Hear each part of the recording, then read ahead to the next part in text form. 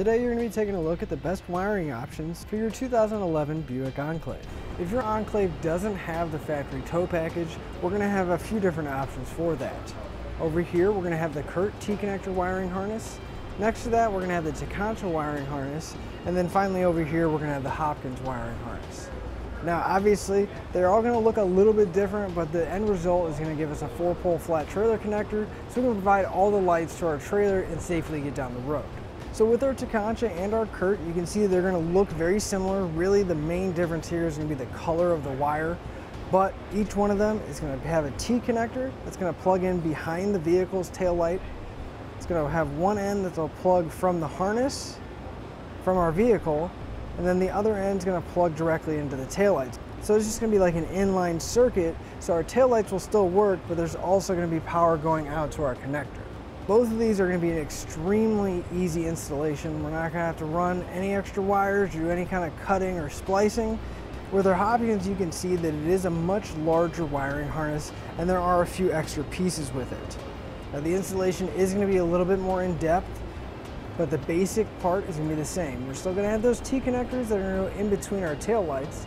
However, we're going to have a powered tail light converter, which is going to take that signal and turn it into a working signal for our trailer, while also protecting our vehicle to make sure that we don't have any kind of backfeeding if anything were happening to the trailer side.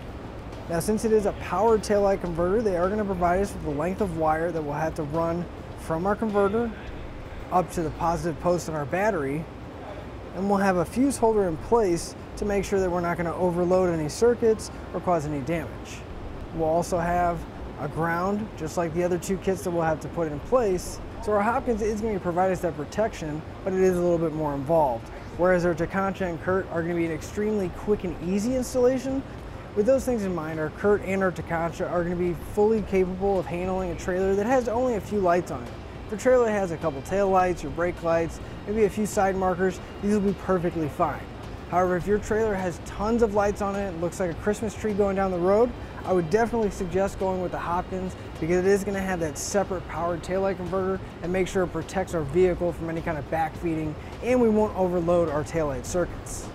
Now each one of these wiring harnesses is designed to stay on the outside of the vehicle at all times, typically be mounted close to where the hitch is, so you can pick up a 4-pole mounting bracket so it'll be ready and have a sturdy location, and you can find those here at etrailer.com.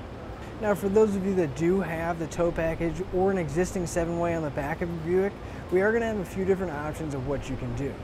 We're going to have a few kits that are going to be available to where you can keep that existing 7-way on the back, but you can add a 4-pole flat onto it as well.